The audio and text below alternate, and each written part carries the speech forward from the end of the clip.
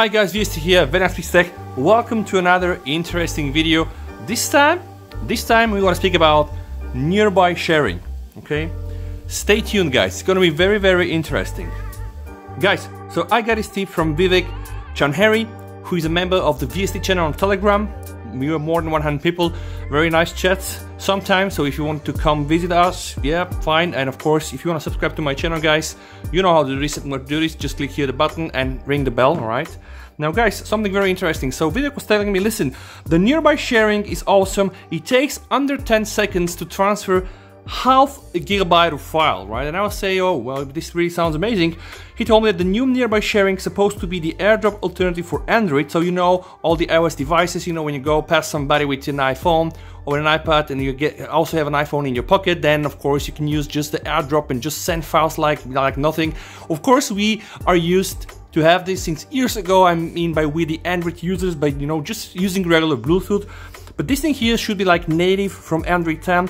The way you can actually install it is very simple. You need to join the Play Services beta, then you need to check your Bluetooth and connection settings in the settings app, and then you need to just enable that one, right? So it should be very simple, and it's confirmed to be working on Note 10 Plus and the OnePlus 7 Pro. So today actually I got my OnePlus 8 in my right hand, and I got also the Samsung Galaxy S10 Plus, and I'm just gonna do this in real time with you, and I'm gonna try to see if this will work and what the speed is gonna be. So what I'm gonna do right now in real time, just going to open the Play Services here, right? So of course I have Google Play Services already installed on my phone. Now what I'm gonna do, guys, I'm gonna hit here the button called join the beta. So when I join a beta, you know, I'm just going to become part of the beta program. Now apparently I should be able to get some updates, right? So I'm now just joining the beta. You pretty much don't get anything.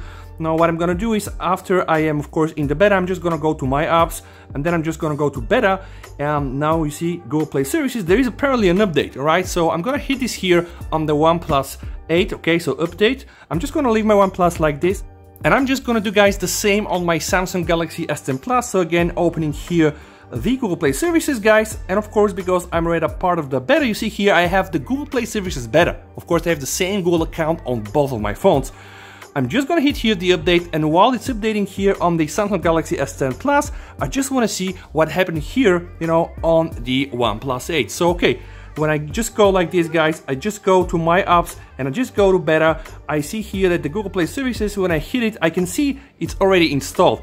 Now, guys, let's see if I have this nearby sharing. So, Vivek told me I have to go to settings, then I have to go to Bluetooth device and connection, and sadly not, because it actually should be there. Right now I cannot see. So guys, I installed it, the beta Google Play Services, and I didn't have it. And of course I was frustrated, so I kept digging, and then I saw that actually while you becoming part of the Play Services beta is required, there is no guarantee that you're gonna get it, because there is also a server-side component to that part, which pretty much means that, you know, your phone is the client, but you need also the server to say, okay, listen, VST or whatever, Mr. X can use this new feature.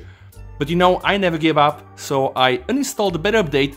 I then went again to the Play Services, and I did it right one more time, and then boom, just like magic, guys, I have the nearby share now on my OnePlus 8. I have now installed the nearby share on both the OnePlus 8 and the Samsung S10 Plus, and we're gonna do a test with a video that is 203 megabytes, okay? So I'm just going to select the video, guys.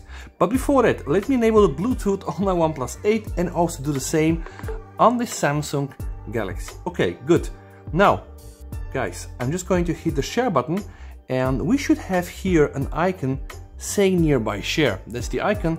Pressing it here, apparently we can see that also the Samsung S10 Plus is activated. So we press here Valence phone, right? Let's see what happens, guys. Okay, I'll just go for accept. We have now sending and receiving. Okay, let's see how quick this is gonna go, guys. Okay, now it's a 203 megabytes file. Okay, so let's see. If I just minimize it, guys, you should be able to see here there is a progress bar. Okay, and I will not lie to you, I previously tried it several times. Sometimes it did work, sometimes it didn't work.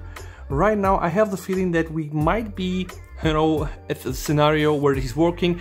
Have in mind that this is a very beta function, so of course you could have a situation that this is not going to work properly.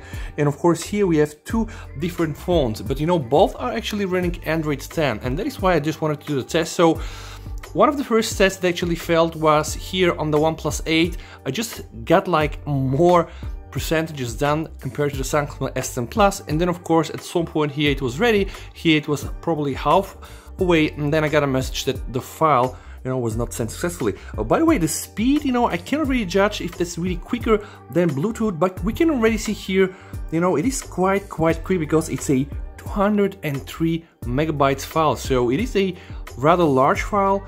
Of course, you need to get these three things up and moving, so you need to enable location, you need to have the both phones, of course, enabled here in close proximity. I just think, you know, it's really quick.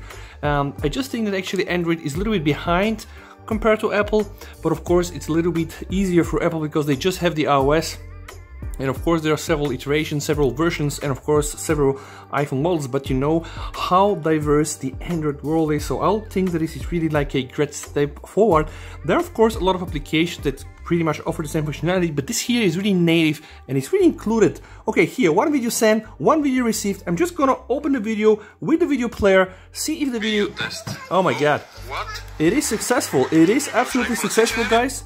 It is successful, so I just managed to upload 203 megabytes from the OnePlus 8 to the Galaxy S10 Plus using the nearby share function. So again, this is not something new, but it is now stock inside Android, and we had previously Android Bream, we had a lot of things.